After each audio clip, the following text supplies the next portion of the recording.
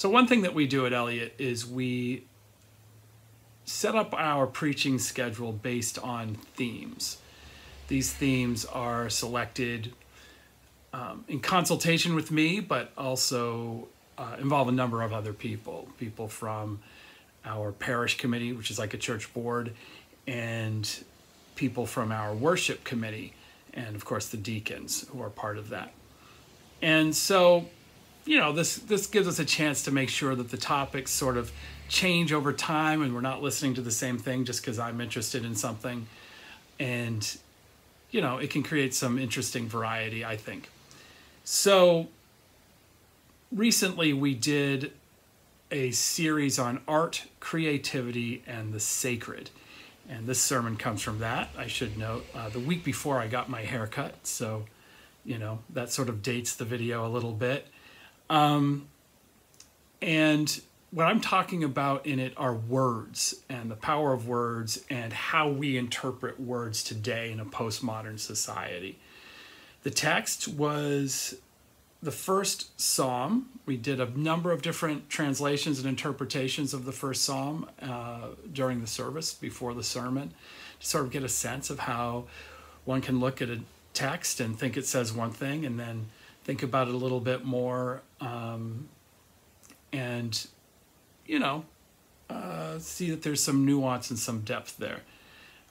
Sort of the preaching, well, I'm not sure it's the preaching text. The guiding text, which we did not use as a reading during the service, was that first verse from the Gospel of John. In the beginning was the Word, and the Word was God, and the Word was with God. And that's sort of, you know, sort of where we start as sort of, you know, as getting a sense of sort of the foundation of this topic. So here you go. The first sermon from our series on art, creativity, and the sacred.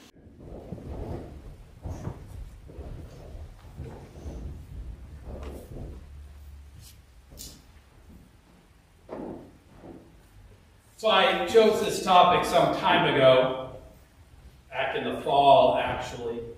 The worship committee brainstormed theme ideas, if you wondered how our themes came to be this year. And at the time, it seemed to make sense that if we were to do a series on art, creativity, and the sacred, we should start with words. With the basic building blocks of how we describe our world. After all, the beginning of the Gospel of John, a passage we most often hear at Christmas Eve, starts with an observation, a paraphrase or description of the beginning of Genesis. In the beginning was the Word, and the Word was God, and the Word was with God. I know I didn't read it today, but it should sound familiar to you. You mostly show up at Christmas Eve. In the beginning was the Word. And all things from that beginning, according to the Bible, were spoken or articulated into existence. Words are the foundation of storytelling, of poetry and preaching. They are the primary means of description. Even in our modern world, they are the primary means of description when we need to set a scene or explore a feeling. So it made sense to cover it in this series, but I think I may have made a mistake thinking that I could do it in 15 minutes. Because what is also true is that sometimes words fail. And when we use them, there is always a barrier to understanding, great or small, between what we mean and what is heard or read. Which is to say that my words today, when I stand up here in the pulpit, mean one thing to me and quite possibly something else to you. Today I open with that observation from the preacher and professor Paul Scott Wilson that while many words remain the same, their meanings have changed. Unity was once good, he says. Now it can be oppressive. History was once valid. Now it is questioned. Knowledge was once obvious, and now it is challenged. Truth was once certain, and now it is relative. That is a product of the very specific time we live in. Postmodern subjectivity has made us think twice about the objective meaning of what we say. In fact, a year ago Sunday, we were thinking about what we say, and it caused us to review the words we use in the prayer of Jesus, that is, the Lord's Prayer. However, this dynamic, the subjectivity of meanings in words and symbols, has been going on our whole lives, and really for as long as people have been talking. So we have grown used to it, even when it is at the root of disagreements. So here's an example. Early in my ministry, before I came here to Eliot Church, I was confronted by a fundamentalist minister in public at a nursing home event built around poetry and, as it turns out, the Psalms. Now, without getting into the details, which I can tell you at coffee hour, it's quite a story. That pastor cited the first psalm, two versions of which we heard today, and made it clear that he and his congregation were representatives of the righteous, and I and my congregation were among the ungodly. The ungodly, who in the King James Version of the Bible are like the chaff which the wind driveth away, and whose way, again from the King James, would perish. Now, not surprisingly, I had not thought of us as ungodly. Nor, honestly, did I think of he and his church as ungodly. For me and my postmodern universalist context, my universalist congregation, where people tried hard to be good and frequently mess up in large and small ways while remaining loved, for us, the same psalm hit differently. When we read the psalm in church, we saw or believed that the opposite of those who walk hand in hand with goodness, to use Nan Merrill's words to describe righteousness, that the opposite of righteousness is not the wicked or the ungodly, but the unloving. Not the wicked or the ungodly, but the unloving, who, for whatever reason, cannot reach out in their own pain and anger to see the goodness, sometimes hidden goodness, were we to be honest, in others and themselves. They will be isolated from wisdom. Again, from Nan Merrill's interpretation. For love knows the way of truth. Love knows the way of truth. You see, in the liberal church, theology is poetry, built on metaphor and riding the wave of an ongoing creation, a constant revelation.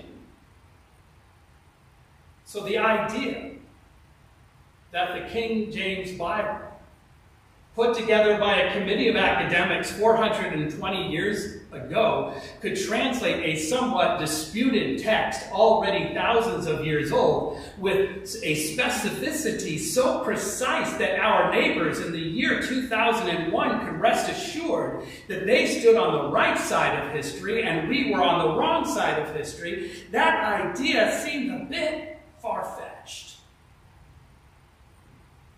Isn't that odd? I would say old school confrontation. It appeared that both sides read the Bible, but that we did so in very different ways. And therefore, we arrived at very different conclusions. Now, the reason for that difference had to do with the flexible meaning of words. That difference had to do with the flexible meaning of words. It had to do with that part of ourselves we brought to the texts and what we thought the text contained. Our interpretation, and I would say their interpretation, was was subjective. As the poet Mary Oliver observed in our reading, poetry is a river. Many voices travel in it. Poem after poem moves along the exciting crests and falls of the river waves. None is timeless, she tells us. Each arrives in historical context. Almost everything in the end passes. So each of us has a different interpretation. Each of us comes from a different context. Each reflects a different world and a different truth. When we read a poem or a song, which is just a type of poem, we bring our own experience and our own bias to it. Vasily Kandinsky, the great painter, some of you remember, whose words we struggled through 2 weeks ago, tells us that when we encounter any work of art, we are encountering, among other things, the original intent of its creator, the experience and intent of translators and interpreters, and the context of today. And then finally, we interpret it through our own lens of experience, our own biases and beliefs. And all these streams, the ones that are brought to us and the ones that we bring, come together to create an active conversation through the work itself. I think, like Bill repeating Mary Oliver, I'm going to repeat that again. All those streams, the ones that are brought to us and the ones that we bring, come together to create an active conversation through the work itself. That is why some types of art appeal to us more than others, for the same reason that some sports appeal more than others. Herb's a baseball guy. I will always love the Celtics more. And with that part of the world, we are in dialogue with the world. And we are also in dialogue with that part of the world that has been framed and highlighted by our or someone else's creativity. And that part of the world that has been framed and highlighted by our or someone else's creativity is art. Now, this dialogue that we have, this conversation, is a religious act that requires work and attention. Otherwise, we are like that fundamentalist pastor, comfortably imposing one static interpretation on something as dynamic as the space between words, thereby ending conversation with an assertion of certainty. This open dialogue is part of the sacredness of art and the sacredness of worship, which is, as I have said repeatedly, also an art. Sermons use words, and so do prayers. And when we come together to listen and to speak, we do not, or should not, expect perfect understanding.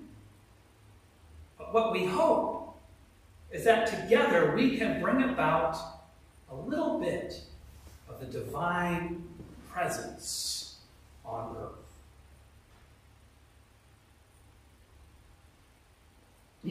Art brings about a little bit of the divine presence on earth. Now, of course, this act of creation also creates risk. The risk of being misunderstood, or being understood more than we wish to be understood. It creates the risk of change, too. Those deep changes that Wilson talks about when he says we must die to the old way of viewing things to live for the new. After all, when someone tells us we are ungodly, they are setting us up as something to fear, while hiding behind the edifice of an idea that has outlived its time.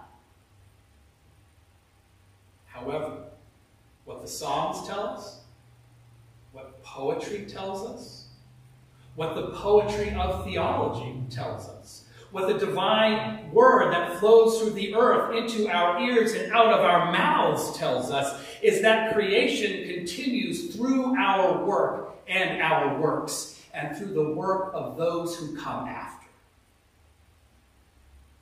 Mary Oliver says in our reading that it doesn't matter if risk is close by. So let us take a moment in silence now to consider the creative act of conversation and what words we use as we continually redefine the sacred and the mundane, life and death itself.